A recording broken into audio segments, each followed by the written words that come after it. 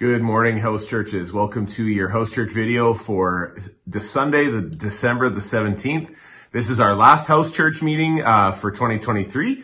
We will resume this curriculum again on the 7th of January. Of course, you're welcome to get together and do whatever you like. In fact, Lindsay's put a little Christmas thing here in the church. You can come and find it. She sent you an email about it as well. So just have a look around here in the church.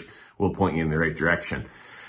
For today in your small groups, we talked about Joseph here in the service, and we talked about how incredible of a guy he was. He's the only main character that doesn't have a single word in the scriptures spoken aloud, and yet he did some incredible things.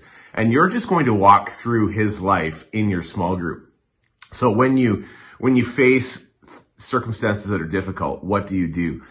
When you face circumstances that are difficult, what do you say? As in, what do you say to God? Like, why me, Lord? Or why me, Lord? Or another tone that you might have personally. There's just a lot of angles we can examine about Joseph. When circumstances are difficult, what do you do? And what's it going to cost you?